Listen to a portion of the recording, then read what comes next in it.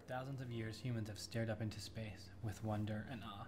Space exploration has been a motivation for individuals, companies, nations, and even humanities.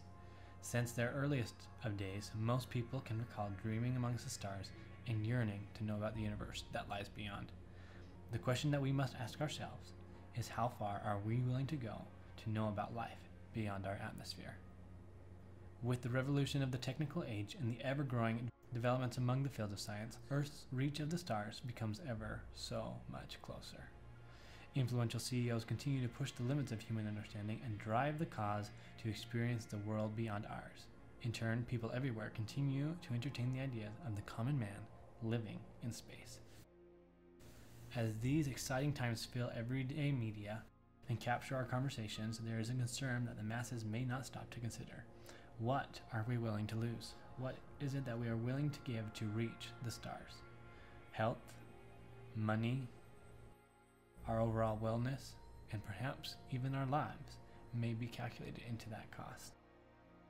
While many people understand that life beyond gravity is lived differently, most people do not understand the implications and the cost space life truly carries.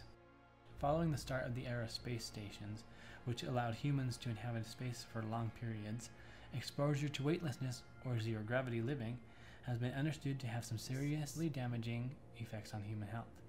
Humans are well adept to the life on Earth. In response to the extended periods of space living, various physiological systems begin to weaken and change.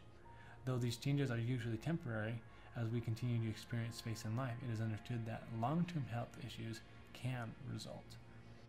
Many people are aware of how the early hours of space life are met with the agonizing onset of space adaptation syndrome, commonly referred to as space sickness.